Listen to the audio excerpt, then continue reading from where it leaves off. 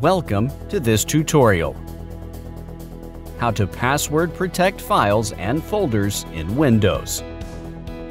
By using a password, you can easily protect your files and folders in Windows.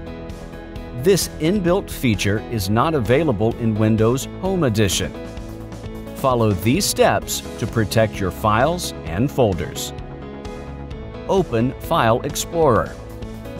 Locate your file on your PC that you want to protect.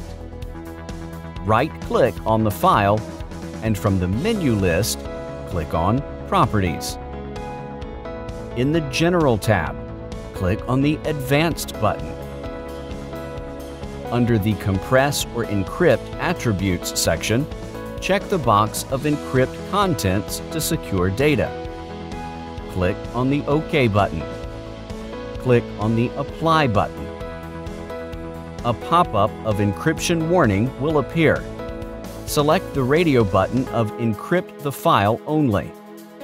Click on the OK button. Again, click on the OK button to close the properties. You will notice a lock icon at the top right of your file.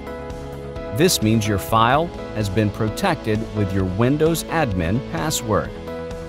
Similarly, you can encrypt a folder that is containing important files.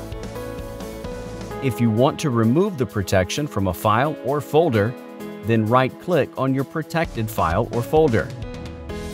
From the menu list, click on the File Ownership, and then click on the Personal submenu.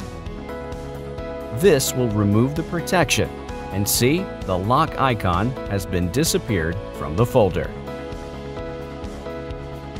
Hope this was easy. Have a nice day. Please subscribe to our channel.